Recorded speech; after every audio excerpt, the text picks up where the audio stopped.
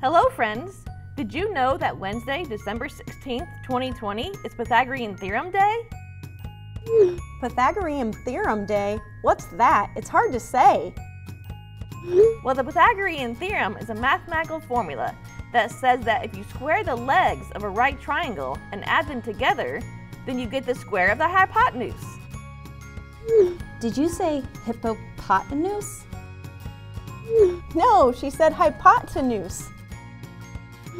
Yes, hypotenuse. That's the longest side of the right triangle, and it's across from the right angle. Neat. So what makes December 16th Pythagorean Theorem Day? December is the 12th month, right? So what do you get if you square 12? 144. Right. Then what do you get if you square 16? 256? Perfect. And if you add those together, what do you get? 400. Wait, that's 20 squared. Exactly. How cool is that? Is there a Pythagorean Theorem Day every year?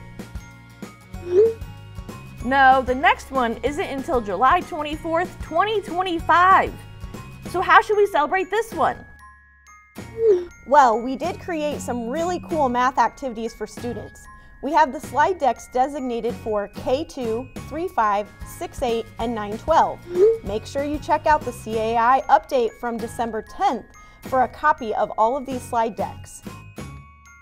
Also, be on the lookout for the 8th day of Techmas, where you'll find an additional super cool activity for secondary students to complete.